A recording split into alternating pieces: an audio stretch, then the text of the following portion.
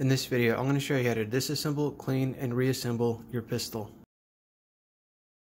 For this tutorial, you will need a solvent of some sort. I'm using Hops number 9. This is available pretty much everywhere. Some Q-tips, cut up pieces of t-shirt, a handgun cleaning kit is helpful, some jags for your specific barrel size, any type of oil. I'm just using some dirt bike oil I had on the shelf, and some multi-purpose grease. First step is to disassemble the pistol.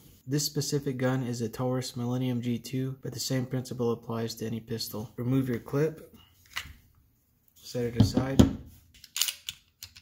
lock it back, make sure there's no round in the chamber. I can see that there is nothing here. I don't know if you can see that, but it is cleared. I'm going to return it, I'm going to fire it. To remove the slide, I'm going to pull it back slightly. These little tabs right here, and right here, I'm going to simultaneously pull down and let the slide move forward. Then it's free to move forward and disassemble. I'm going to set this aside. This little spring here will just move up. There's not much force on it, so don't worry about it flying off. Remove that, and then here's the barrel.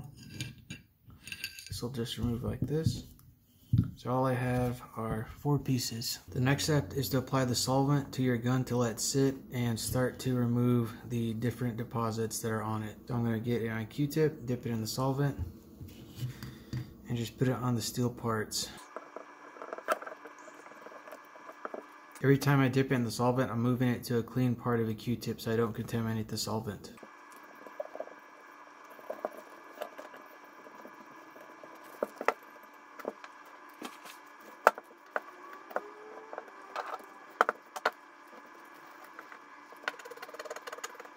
Now that everything is coated, I'm going to get a paper towel and wipe off all of the loosened deposits.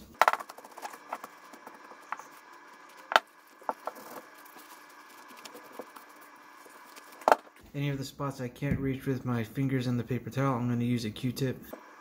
Once everything has been cleaned, set everything aside except for the barrel. For the barrel, we'll be using this small pistol grip attachment. So I'm getting my little wire brush. Grabbing a Ziploc bag or a plastic bottle is handy, because once you insert your brushes into the pistol and they come out the other side, they're going to want to spring open and they're going to fling solvent everywhere. So this is just a tip to not make a mess. So what I'm going to do is get the handle with the wire brush and dip it into the solvent.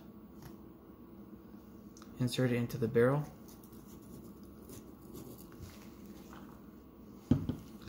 Stick the other end of the barrel into the water bottle or Ziploc bag and slide the wire brush through. As you can see, all this splatter right here, this would have gone everywhere otherwise. Looks like the easiest way is to just pin the barrel down with the bag surrounding it and slide the wire brush in and out. After I've done this several times, I'm going to remove the barrel. I'm going to remove the wire brush from the end here. Now I'm going to get my jag and install it on the end of the handle. I'm going to get the t-shirt and poke the jag through it like this. And I'm going to snip off the t-shirt right here to make a small piece. Now I'm going to just slide this through the barrel. Do not let this t-shirt go back through, so I'm just going to remove it and pull the jag back through. And I'm going to flip this inside out and run it through again to get the rest of the old solvent and dirty deposits. That should be clean now. That's the cleaning stage. Now we're going to oil everything up. So same as before, I'm going to get the jag, poke it on the bit of the t-shirt. So now I should just have a clean small piece of t-shirt. Time to get the oil that you collected. I'm just going to fill this little cap here with oil to dip my Q-tips in. So I'm going to dip a bit of the t-shirt in the oil. You don't need much. Now, same as before, I'm just going to slide it through. Now the inside of the barrel should have a light layer of oil. Now I am going to just apply a light layer of oil over the outside of the barrel. So here, I'm going to wrap my finger around the paper towel, dip it in, and very lightly put some oil on it. Set this aside, get your other pieces. Since I can't reach my finger in here very well, I'm going to use my Q-tip. Just oil it up. Any excess, I'm just going to quickly wipe away. Now the slide, put the oil in just like everything else. Now everything should have a small layer of oil over it so it does not rust or develop excessive wear. This step is optional, but I like to do it on the wear spots, is put a very light layer of grease. So I'm going to get the grease and put a very small dab on my Q-tip. And where the slide contacts right here